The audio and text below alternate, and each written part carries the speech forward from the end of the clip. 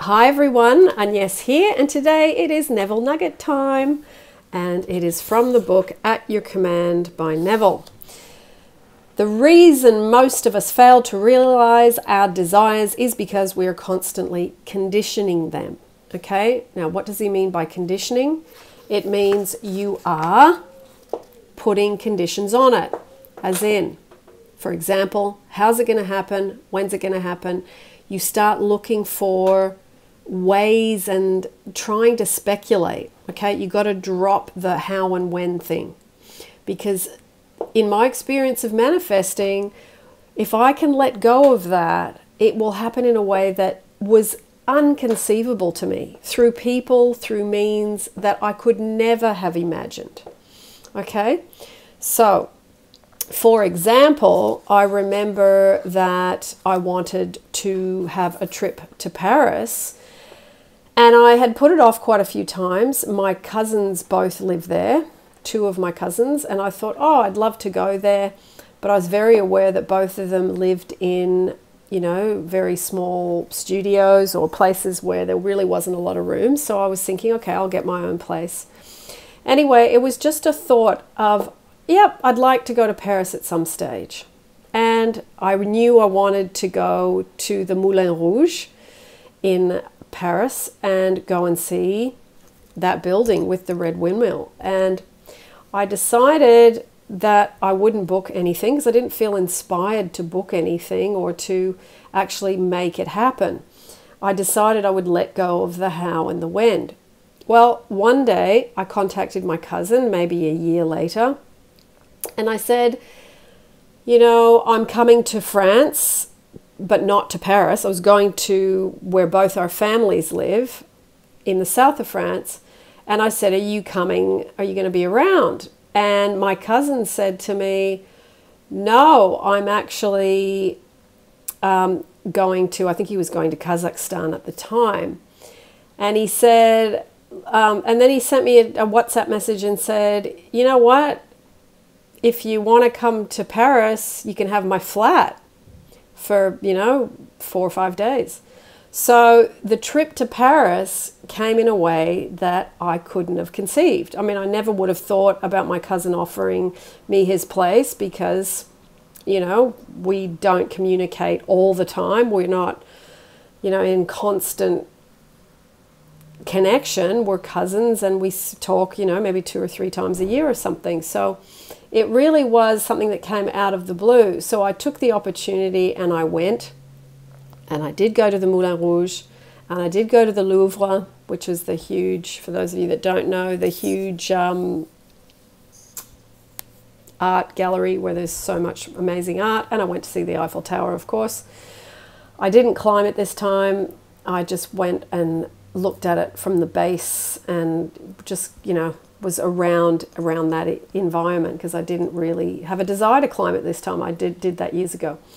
So it's letting go of the how and when, and it's just focusing on, oh, you know, I'd really like to go to Paris. It'd be really great to be there. I could do this, I could do that, and enjoy and let go. So when you get the mechanics of how important letting go of how and when is, the miraculousness can kick in. Now, a bit more. Look upon your desires, all of them, as the spoken word of God, and every word of desire a promise. The reason most of us fail to realize our desires is because we are constantly conditioning them. Do not condition your desire, meaning don't put conditions on the desire. Just accept it as it comes to you. Give thanks for it to the point that you are grateful for having already received it. Then go about your way in peace. Now that part is really important. Then go about your way in peace. There must be peace in relation to a desire. Unhooking yourself from needing it. Unhooking yourself from I can't be happy without it. Unhooking yourself from waiting around for it. Because so often, and I know that this happens a lot in the relationships, the desires for one or for a specific person or an ex, that you are hanging around waiting in dissatisfaction. Now, dissatisfaction is a huge handbrake to any manifestation. the more you can go and occupy yourself, not occupy for the sense of I've got to occupy myself to get away from the fact that I want this, but just occupy yourself going from day to day, doing things you absolutely love. And for the fun of it, for you, because it's a good thing to do and it just makes you feel good and it makes the day better. So try and let go of that dissatisfaction about where you are. I think I see this a lot when I get emails, working with people. There's a high level of dissatisfaction. And you've got to surrender and let that go. You've got to surrender and let go of the big dissatisfaction of where I am, okay?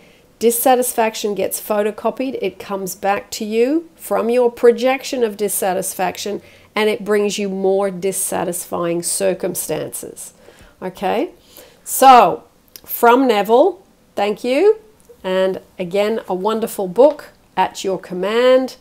And it is a short book, but a very, very deep and good book to be applied, not just read. All right, now another thing, Enrique, who is a viewer on this channel and I've had some contact with, has done a lovely thing, and he's put some music to some of my affirmations, and it's for gratitude. Now, he sent it to me a long time ago and I totally forgot about it, and I found it while I was looking for something else. So I've asked him if I can give it to you, and he has said yes, by all means. So thank you, Enrique. I will put the link down below to this gratitude with music. So to get out of your dissatisfaction, practice this, and it will help you to move towards your desires. Now, the other thing is, for those of you that have booked in to see me in person in London, I will see those of you, you know who you are, and I'm not going to mention your names, but I will see those of you that have booked in. There is still a couple of spots left in the afternoon for any of you that have been thinking about it.